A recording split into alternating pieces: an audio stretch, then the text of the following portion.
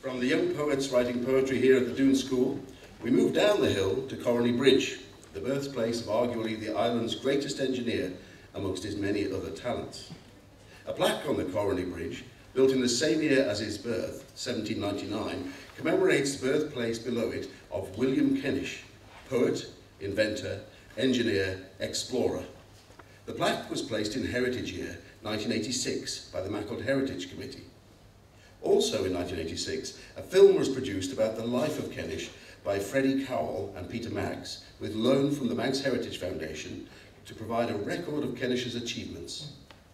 William grew up assisting his father on their Cornay farm, where he recalled riding to the top of a rule on a pony to collect the dried turf. He served his time as a ship's carpenter in Douglas and Ramsey, leaving the island to join the Royal Navy at the age of 22, and rising to become a master carpenter of the Mediterranean fleet. Whilst in the Navy, he invented a method of concentrating the fire of a broadside of a ship of war, for which he received the Isis Gold Medal of the Society of Arts and Commerce. His other inventions and patents included several steam engines, a hydrostatic diving machine, and the pneumatic tube. But he never forgot his home, representing the Manx fishermen in London, presenting their case for better harbours. He used his surveying and navigational skills to discover the first canal route linking the Pacific to the Atlantic, which did not require locks. He died in New York in 1862. On his retirement from the Navy, he returned home to Mona's Isle for a time and published a book of poems, Mona's Isle, in 1844. He was called by W. Gill the Bard of Maughold. His poetry contains many references to Manx and Maughold life in the 19th century, valuable insights into the life, activities, and superstitions of ordinary Manx people. The 1986 film features his haunting Lament for the Mother Tongue of Ellen Vannin and includes scenes from the Parish. Maughold Social Club planted a tree in his memory in 1995 at the entrance to the Corrony estate.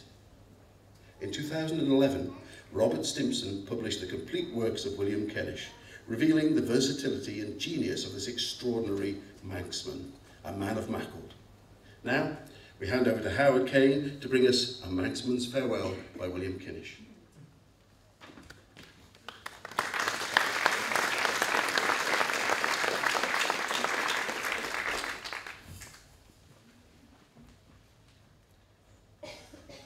A manach dewey from the clane I was trogged, close by the foot of the bridge of Coney, whose keystone was fixed in the air I was drugged 3.5 miles from the town of Rumsey.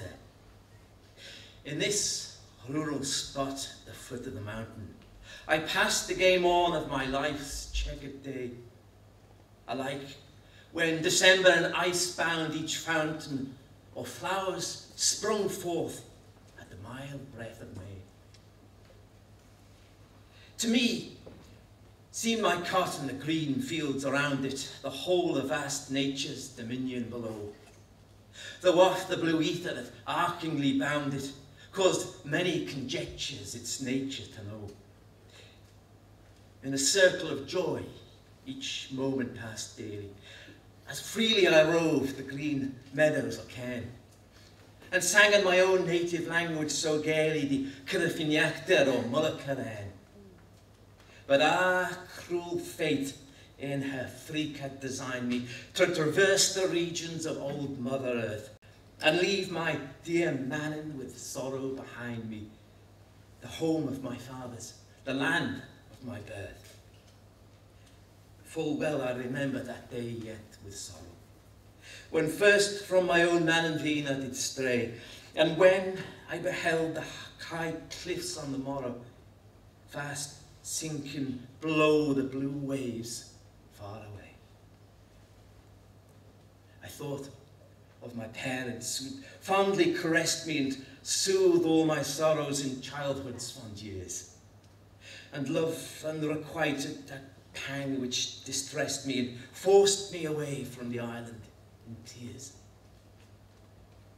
What language can picture my heartfelt emotion as flew the gay bark o'er the white foaming swell, when I sighed to the breeze in my silent devotion, my Mannin, my own man and Finn,